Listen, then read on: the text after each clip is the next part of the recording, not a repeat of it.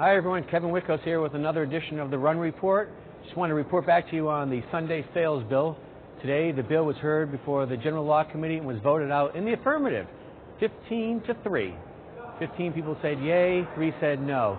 This bill modernizes the antiquated blue laws of the state of Connecticut, allowing alcohol to be sold in Connecticut on Sundays from 10 a.m. to 5 p.m. and on various holidays if they fall on a Sunday.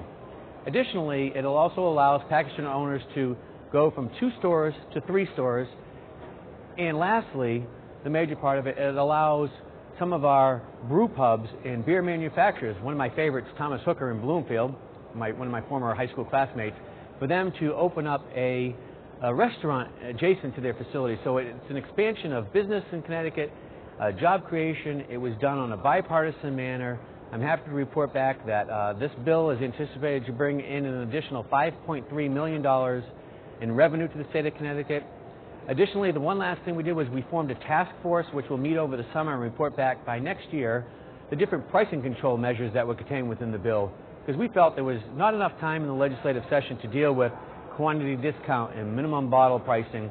We wanted to study that more in depth and have representatives from the manufacturers, suppliers, wholesale distributors, and the package store owners themselves being able to weigh in and study the issue and bring back their recommendations next session. So, as promised, I reported back the bill.